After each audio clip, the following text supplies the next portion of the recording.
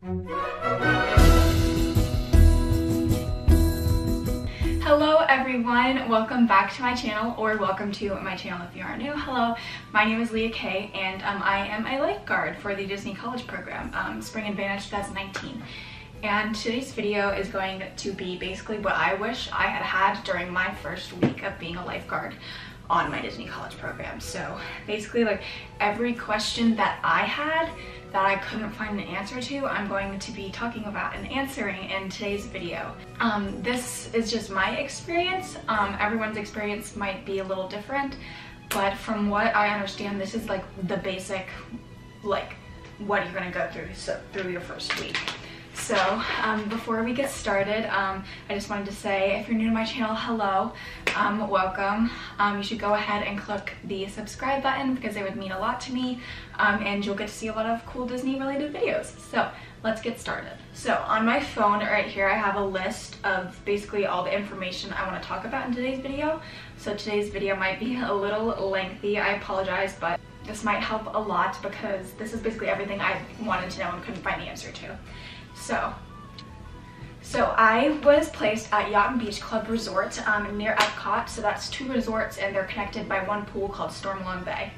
And it is considered a deep water pool. This is like a big question that everyone seems to have. The only resort that is considered deep water on Walt Disney World property is Yacht and Beach Club. If you get placed anywhere else, you are going to be taking the shallow water swim test unless you get placed at Typhoon Lagoon or Blizzard Beach Water Park.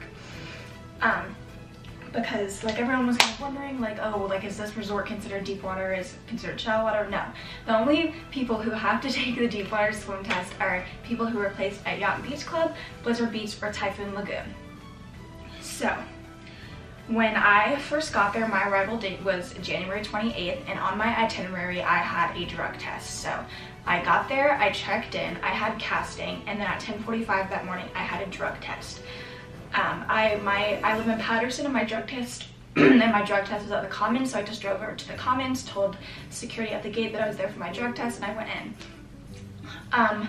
You do not need to bring any medications with you. The only thing you need to bring with you is your housing ID. And maybe, I think you might need to bring your itinerary, I'm not sure. I can't remember, but they only asked for my housing ID. So like I said, you do not need to bring any medications with you. I am on 2 medications that typically present as false positive on drug screens, so I brought them just in case, but they did not ask for them when I took my drug test. And if you do have anything that shows up and they think it might be a medication, they will call you. So I knew I was going to get a call, so let me see what day I got the phone call. So my drug test was on the 28th, and on the 31st I got a call from the people who did the drug test saying that they had a question about my drug test. So I called them back, and they said, are you on any ADHD medications? Because we received a false positive in our drug screen. We want to make sure that it is a false positive and not a positive. So basically they just asked me to send a picture of my prescription. So that's what I did, and I was all clear. A lot of people get really confused because if you're any other role other than lifeguard, you will get your training schedule as soon as you check in, I think. Like, my roommates got their training schedule like on the 28th, the day that they checked in. I did not. You will not receive your training schedule until you pass your swim test. So don't freak out if you're like, oh my god, like, all my other roommates are getting their training schedules and I'm not getting mine, like, is something wrong? No, nothing's wrong. They just don't want to schedule you for training if you're not going to pass your swim test. So now on to the swim test. So the swim test takes place at Mickey's Retreat across from Chatham Square. So if you're at Patterson like I am, you can walk there or you can drive there. There is a lot of parking, so basically you're just gonna pull up and like just say, hi, I'm here for the lifeguard swim test, and they'll let you in. So how it's gonna work is you're gonna get there, they're going to separate you by resort. So they had like all the people who were placed at Yacht and Beach Club were in one group, and then I can't remember which one it was, but there was another resort placed at ours. So my roommate Brittany is a lifeguard at Animal Kingdom Lodge, so she took her swim test separately from mine because she's considered a shallow water lifeguard. So you'll take your vision test, your hearing test, and then you'll take your swim test. So the vision test, I was really worried about that because I do have some vision problems, but the thing is that you are allowed to wear contacts or glasses when you take your swim test. when you take your vision test. But if you need contacts or glasses to pass your vision test, you must wear them while you are guarding. So if you don't want to wear contacts or glasses while you're guarding, don't wear them to your vision test, because if you need those to pass, you'll have to wear them on the stand. And then the hearing test is basically you'll stand in a circle, they'll blow a whistle, and you raise your hand when you see it. So I'm going to talk about the deep water test because that's what I took, and there's a lot of questions about the deep water test. So basically what it is it's a 200. So that's 4 times back and forth. So 1, 2. That's a 50. So you'll do that 4 times. It is not timed. They will tell you over and over and over again that it is not timed. Please take your time. Don't rush, because you're going to tire yourself out. It's not timed, but once you start swimming, you cannot stop. You are allowed to do freestyle or breaststroke. You can do a combination of 2, so you can do 1 lap free, 1 lap breast, vice versa, but you can't do like backstroke or butterfly or anything like that. I don't know why you would want to do that, because those are more like tiring, but yeah, freestyle and breaststroke are the only strokes you are allowed to use when you swim. For the brick, this is what I was freaking out most, because I was like, oh my god, like what's gonna happen? So you are in the water when you like go get your brick. You're not gonna like get out and jump in. They might do it differently at different times, but because it was really cold outside, like cold by like Floridian standards, it was like 45, and the pool is heated, by the way, so don't worry about that. So for shallow water, I believe you're standing in 5 feet and like they drop it below you and all you have to do is reach down and grab it. But because I was a deep water guard, what they had us do is we would be in 10, I think it was 8 feet, that's where they put it. So it's at the deepest end of the Mickey's Retreat pool. So they'll drop it and you have to go down feet first. So you can't like dive down under and get it. You have to go down feet first. So you push yourself down with your hands. When your feet hit the bottom of the pool, you're going to squat down, grab the brick, and then push yourself up. And then all you have to do is hold the brick out of the water and you can drop it back down and you're done. So that's the brick portion of the deep water test. And if you're shallow water guard, all you will do is swim a 50 and get the brick. You don't have to do the next part. But for deep water, what we have to do is we have to tread water with our hands out of water for 2 minutes. Seems like a long time, but it's not like your arms are fully out of the water. No, all you have to do is have your palms facing up and out of the water, and they will play a game with you. So they played like alphabet with us, so like you list like something for each letter of the alphabet. I made it go by really quickly. So I took my swim test, I believe, on January 30th, and I did not start my lifeguard class until February 5th. So I did have a couple of days in between, but I did have welcome to ops in between that. So I had a couple of days off where I could go to the parks, but then I had to go to like my lifeguard training class. So on your trainings, on your training schedule that you first get, it'll only show 1 day of lifeguard class. That's not your only day of lifeguard class. That's the first day of it. It's 3 consecutive days.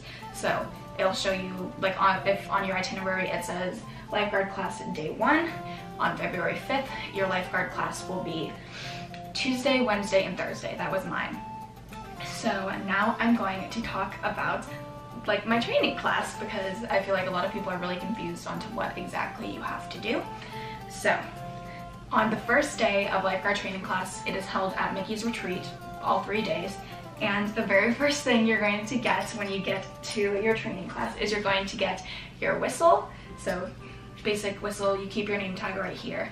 And you're also going to get your hip pack. So it's like a red fanny pack, and what you're going to get inside is something called a Seal Easy. It looks like this. It's for when you're doing rescue breathing. They don't want us to do mouth to mouth, so what you do is you place this over the person's mouth, press down on it to seal it, blow through this. So, and then you're also going to get gloves. You cannot do anything in lifeguard training without gloves. So any CPR, any first aid you do, you must be wearing gloves. That's part of the test, actually. Like I said, you're going to get your whistle, your hip pack, and your Seal Easy when you first get there. The first thing that you're going to learn how to do is CPR on an adult and CPR on a child. You are going to learn CPR on an infant, but that's not until day 2. So you're basically going to spend all morning learning how to do CPR on an adult and a child. And then you're going to have an hour for lunch, and that's when you're going to get in the pool. So on the first day, you're going to learn your water rescues. So there are 3 water rescues in Ellis Lifeguard. It's called the front drive, the rear hug, and the duck plug. But if you are a deep water guard like me, you do have to learn an additional rescue. So if you're not a deep water guard, don't worry about it. And then also what you're going to learn is how to scan your water. So a big thing about LS lifeguarding is making sure that you are constantly scanning your water and keeping your 10-20 protection standard. You're going to learn what that means when you go through training. But so they're going to do scanning drills with you. So you're going to stand at the end of your pool with a lifeguard tube and your whistle, and they're going to throw things into the water.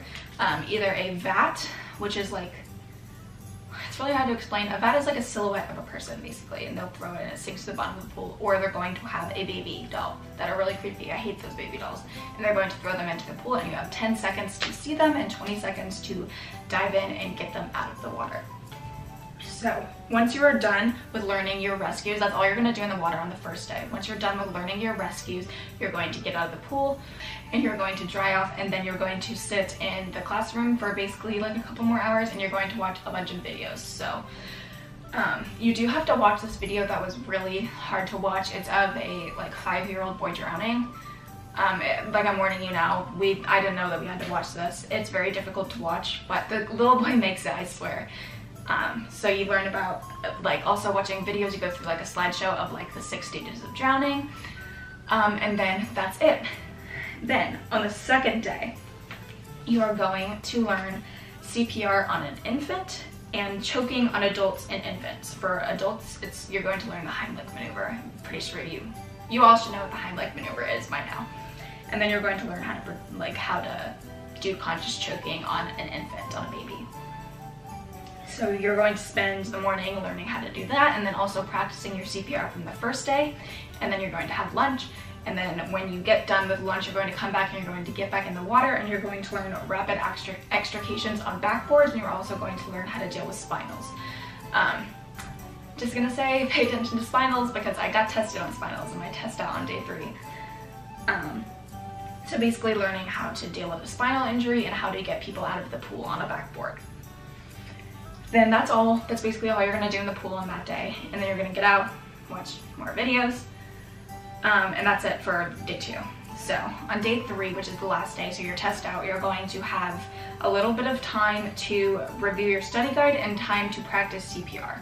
Once you've practiced that, you're going to go ahead and go into your written and CPR exam, and I'm going to explain how that works. So they're going to divide the classroom like in half. On one half, there are going to be tables where you're going to take your written exam, and then on the other side, you are going to be tested on CPR on an adult, infant, and child. So you're going to take your written exam first. Don't stress about your written exam. I was stressing about it, and it was really easy. I actually got a perfect score on my written exam and on my CPR exams, though. Just gonna mention that. So it's a 50 question multiple choice test. I finished it in maybe 15 minutes. And then once you're done, you're gonna go wait outside, and they're going to call you in when they're ready, and you're going to perform your CPR on your adult, infant, and child. They're going to tell you you see a person on the ground and they're not breathing, and then they're gonna say oh, this person doesn't have a pulse, or they do have a pulse but they're not breathing, and you're just gonna have to go through those motions. So after that, you have lunch, and then once you get back from lunch, you have your team test outs. So you are divided into teams. I was in the team of 4, I believe, and there were 8 teams. So how it works is they're going to divide the pool in half. So teams 1, 2, 3, and 4 were on one side, and 5, 6, 7, and 8 were on the other side, so they could get through it quicker.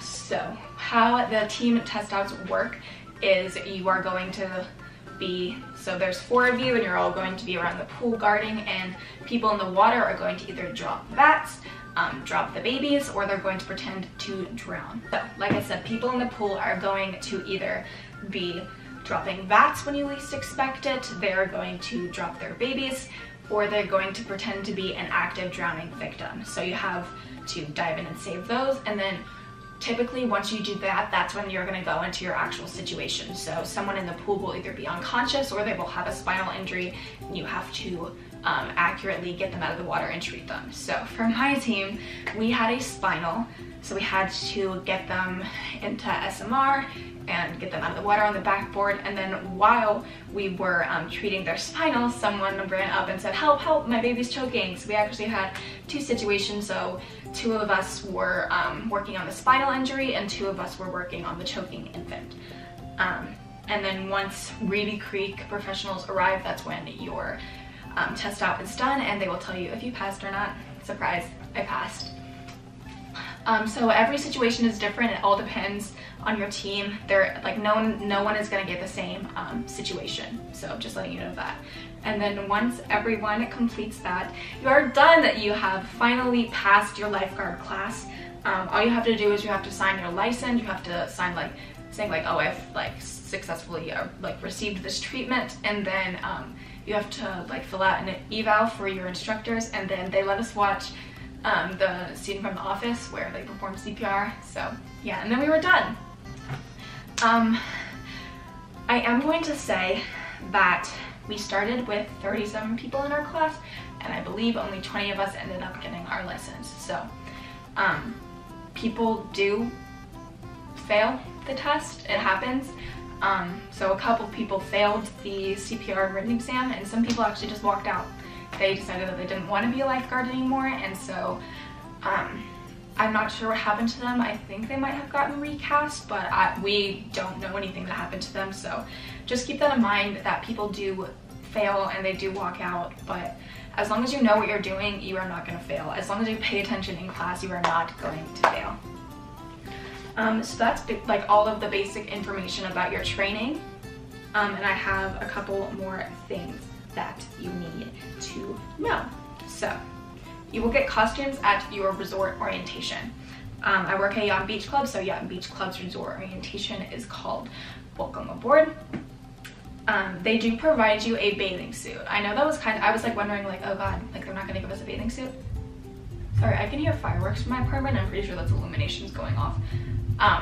Disney does provide you a bathing suit, and they do provide you either Crocs or white tennis shoes, but if you want to wear Tevas, which are approved for the job, you do have to buy Tevas on your own, so just keep that in mind. You won't get hub access in your lifeguard training class. I completed my lifeguard training class on Thursday, which was yesterday, and today's Friday, and I don't have hub access yet. I believe I'm going to get it tomorrow when I have my resort hospitality and recreation class at Disney University. So just keep that in mind. You are not going to get hub access until after you complete your lifeguard training, most likely. Or some people in my class had already completed their resort orientation and they got hub access there. So it like varies for some things. And I just wanted to say I was freaking out about being placed as a lifeguard because I did not have any experience as a lifeguard, and I passed with perfect score on my written exam and my CPR test, so you don't have to worry about it. Only a couple of people in my class actually had lifeguard experience, and they were fine.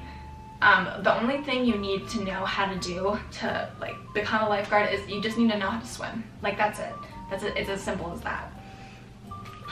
So I think that is all I wanted to talk about. I might make another video about what your on-the-job training as a lifeguard is like after I complete that, because I can complete that this week. But yeah, if you guys have any other questions about being a lifeguard on the Disney College program, please feel free to leave them down below, and I'll try to answer them to the best of my ability. But yeah, I hope this video was helpful, and I hope you guys enjoyed it. So that's it. Before I go, I just wanted to say that if you like this video, please make sure to give it a thumbs up, and if you're not subscribed, please go ahead and subscribe already. Thank you guys, bye!